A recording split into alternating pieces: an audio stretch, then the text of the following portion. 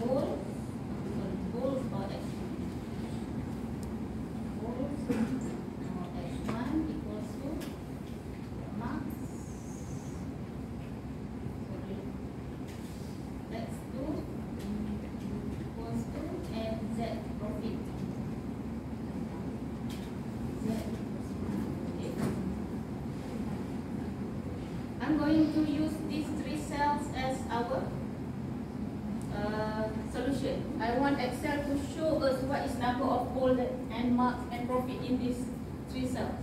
So actually Excel is we don't have a template. It's up to us. How are we going to design our solution? Okay? We boleh letak bold our solution in the next sheet atau dekat hujung sana, up to you. So bila I bagi you homework pasal Excel, I will be able to tell if you copy or not. Okay? Tak ada satu template. So it can be everywhere. Okay? Anyway. So constraint value. The first one, we take the coefficient. Kita nak guna, you want to use this area lah.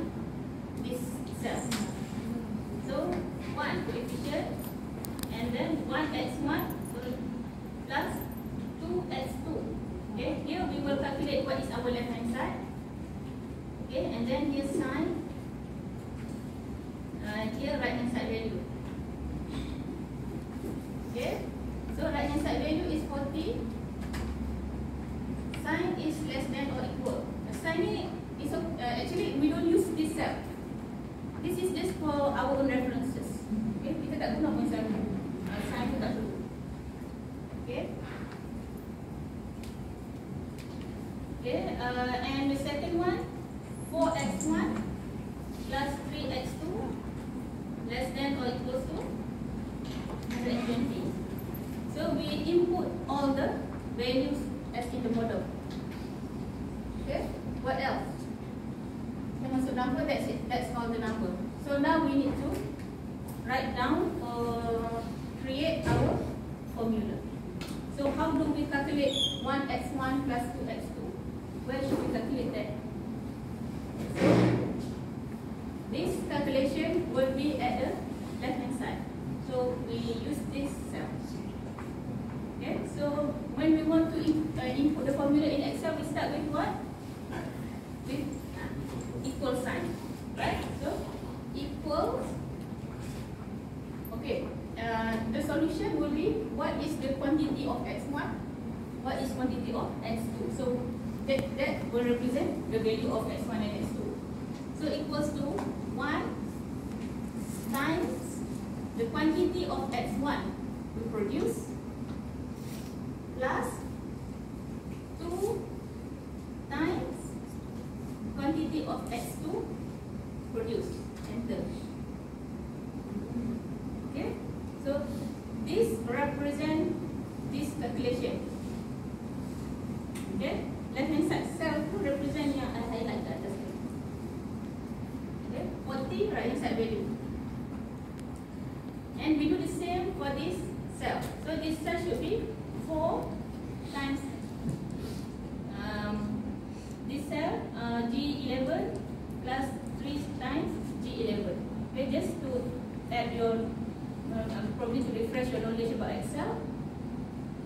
Excel ada satu function, bila kita nak buat, nak copy to the next cell, kita just drag, dia akan copy, automatic copy. Right? So I nak guna yang tu. So now I drag bawah ni. Ada problem tak? Ada. Kenapa ada problem? Dia akan lari. Dia akan lari. Yang mana lari? Yang X1. Yang X1, X2. Yang GH ni okey. Kan? Sebab dia lari turun bawah, yang ni pun lari. So how do we make sure that dia tak lari? Fix. Yeah, we need to fix that cell. So semua tahu fix cell? Dia You tahu? Okay. Nampak dua orang tahu, orang lain tahu tak? Okay, ada yang tahu tapi dia tak cakap kan? Tapi I want to nak cakap dekat orang lain, siapa yang tak tahu. Okay? You can fix this cell. You tengok kalau this cell, how do I get this cell? Yang ni bukan pasal solver dah, yang ni just knowledge on Excel. Okay? Kalau you tengok cell ni, kita ambil, kita double click, kita nampak cell mana yang kita guna. Alright? So now, kita bila kita I copy turun bawah, I double click cell ni, nampak dia ambil. Yang ni dia turun. Kita nak X1, X2. Kita bukan nak X2 Z. So kita nak fix this cell, yang tu tak payah, yang tu memang sepatutnya kita nak bagi dia turun. So, cell mana yang kita nak fix? Which cell do we fix? Yang ni, these two kan? G11 and G12. So, pergi dekat original, yang original tadi ni, G11, G12 ni, kita fixkan cell tu. How do we fix the cell? Letak dollar sign. You boleh manually type manual sign ataupun you hit F4 je. Tekan F4. Dia terus dia fix. Dia akan ada dollar sign sini. Nampak tak? Originally tadi dia G11. So now dollar sign G, dollar sign 11. Dia tak ganggu cell pun. It's just fix the cell.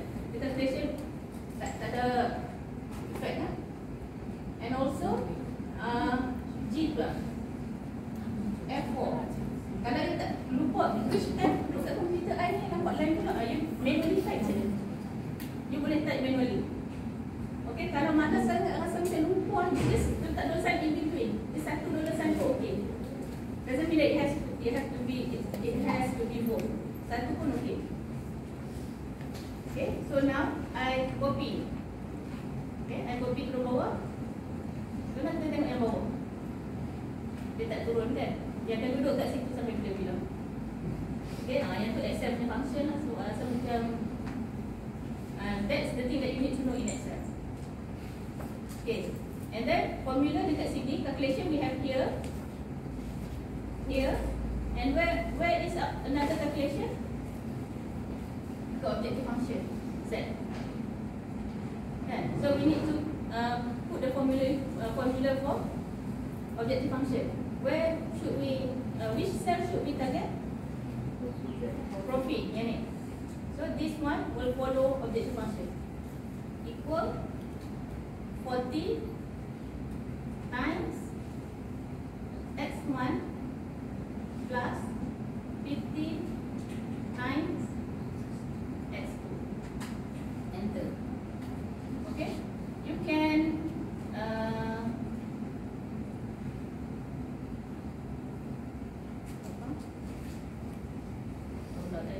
okay, now why are they zero? Because no value of x1. Because no value of x1 and x2, both zero. So kita darab kenapa zero? Let's check. What happen if we have production of one x1 and one x2? One here, one here. Nampak tak? Profit kita naik RM90. Plus satu x1, satu x2. Tapi resource kita guna labor we use 3 hours. And here we use 7 kilogram macam tu lah, kita unit. Okay? But we don't want to input that. We want Excel yang letak yang tu. Okay? So kita remove dulu. Tak remove pun okay je. Excel tak ganggu kalau kita tak input. Okay? So now in your computer, in your laptop, you have to add in Excel solver. Kalau you tak call, dia tak ada. You kena call, panggil dia keluar masuk, keluar ke atas. So what you need to do, you go to file, you cari options. Okay, I tunjuk dulu, kita nak guna data ni. Ada data, sepatutnya dekat hujung ni ada solver tool. Now we don't have that, so we want to add solver tool here. So you go to file, go to options. Cari options. Depend on your version of your Microsoft. Ada yang dekat ribbon sini. Atau file, depends on you explore, you cari option, and then you go to add-ins.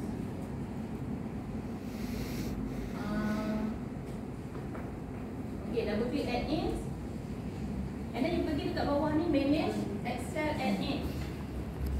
Click go. Okay, nampak tak kat sini? Ini solver add-ins. So kita nak yang tu, you tick yang tu.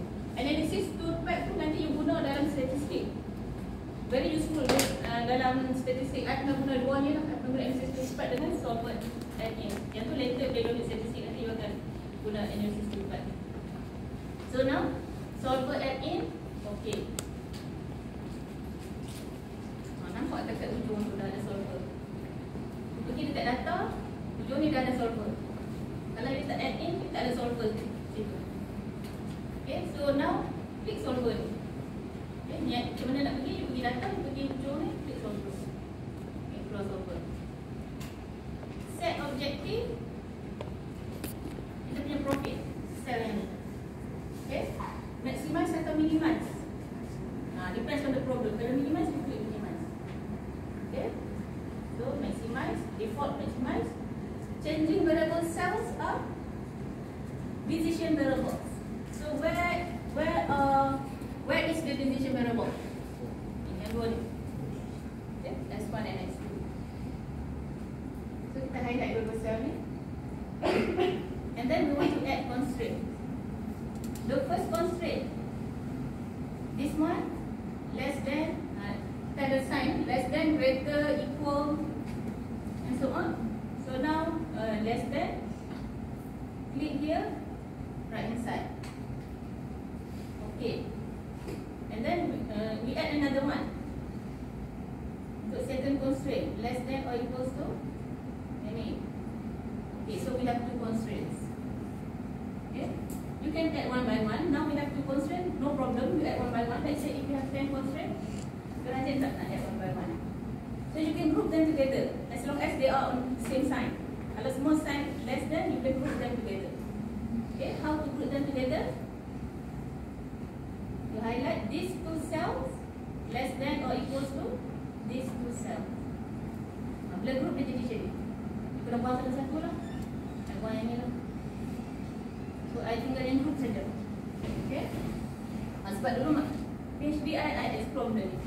I explore everything on my own. Very hard lah nak dapat. Tak boleh dapat benda ni. Okay. And then make constraint variable non-negative. Yang ni default dia ada tick kan. So just negative. Yang ni kita nak make sure that our variable is non-negative. If you untick that one, you have to add another constraint. These two are greater than or equal to 0. Okay, non-negative constraint. Okay, you letak yang ni pun boleh. Kalau this one tick, you tak letak yang ni boleh. Okay, selalunya I tak stop. Alright, and then here you choose simplex LP, and then solve. Okay, dapat solution. X1 24, X2 8, Z 1360. Ingat tak lagi jawapan kita waktu kita buat Excel dengan sama kan? Okay, satu lagi I nak tunjuk yang chapter 4 punya. Okay, we click solve, we get solution. You click here, sensitivity. You boleh explore lah answer sensitivity limit, tapi normally I just tengok sensitivity saja. So you will have another sheet. Okay, so do you still remember yang kelas online ni dalam video? Okay, so what is our solution? That is objective function dekat sini constraint. The first part for the objective function, the second part constraint. So objective function solution, x1 is 24, x2 is 8. Okay, and objective function coefficient 40x1, 50x2. Okay, constraint final value, right hand side value 40 and 120. Final value 40 and 120 means both resources are used. Yang ni berapa banyak yang kita guna. So we use everything, nothing left here.